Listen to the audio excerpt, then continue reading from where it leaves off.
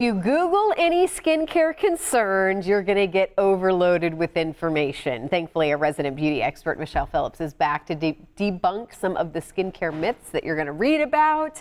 This is so true, and me and you have just been like chatting away before we get started. We have been talking. I think we did the whole segment right before we started because these are really common questions. Yeah, so let's start with some of these misconceptions. We're starting with sunscreen, correct? Yes, we have cooler months here around, here in Florida. But that doesn't mean that you shouldn't wear sunscreen. Okay. And a lot of people think that you should only wear sunscreen when you're out in the sun, like laying out or outside doing activities, or only when it's sunny outside. Or like me, sometimes you go, well, I have so much makeup on, surely that's a barrier. And a lot of times if your makeup has an SPF in it, you're not exactly protected because you really want to have an SPF with UVA and UVB protection because sun is the #1 cause of skin cancer. I know because I had pre-skin cancer this year and I had to use that topical chemotherapy cream. Not fun. You don't want to do that.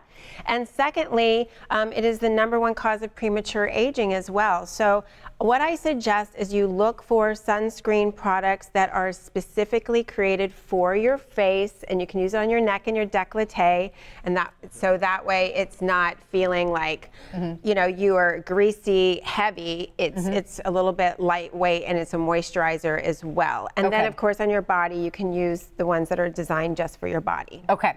All right, now let's move to this. And I am such a huge fan of these, but I think I have a feeling I was overusing them. Yes, so the myth is that you can use makeup wipes all the time to take your makeup off and your skin is fine. And there's lots of wipes out there that talk about anti-aging and then, moisturizing and oil-free and all that stuff.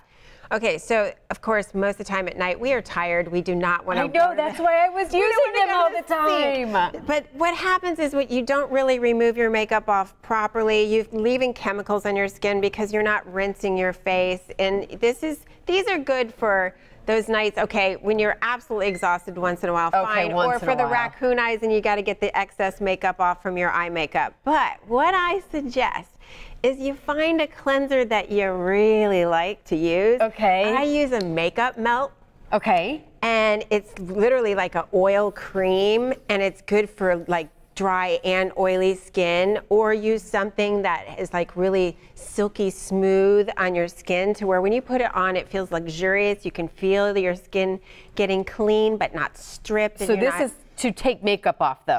And it also cleanses your face at night and doesn't strip it. Do you use a washcloth or do you just use your hands? You can use a washcloth with either one of these or your hands. So either one. I sometimes use a washcloth just to make sure I get everything off, but the key is make sure you don't skip washing your face because that's when you're going to get breakouts and all kinds of issues with your skin too. Now the next thing is, we were talking about this earlier, is a lot of people think that just because they have oily skin and it's humid here in Florida that we shouldn't be using a moisturizer because your skin feels oily or greasy. But that is the exact opposite of the truth. If you don't hydrate and moisturize your skin, what's going to happen is your skin is going to say, oh, I need to produce more oil to overcompensate. So you're actually working against yourself.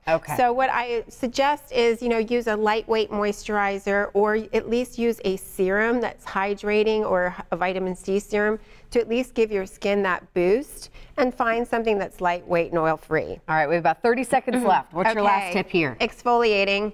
Be very careful with using exfoliants every day or harsh products that have a lot of glycolic acid or salicylic acid in it, because you over-exfoliate your skin can become more sensitive and you can have more redness and more irritating, irritants to your skin. So what do you recommend? So use these products sparingly. If you start seeing that your skin is getting dried out or irritated, exfoliate with an exfoliator that's like a granule, maybe 2 to 3 times a week, once or twice if you're sensitive. But if you're using products that already have glycolic and salicylic acid in them, those things are going to act normally. They're just going to exfoliate your skin in the process of using them, so you don't need an exfoliator on top of it. And back off of it for a couple days if you're getting too irritated. Maybe just use those a couple times a week. Good to know. Lots of great info. I know. We didn't even know it. Asking me all this before we went on the air, and I was like, perfect segment for you. Michelle, thank you so much. We always love when you're here. Of course, we'll put more details on how you can find out more about Michelle on our website too.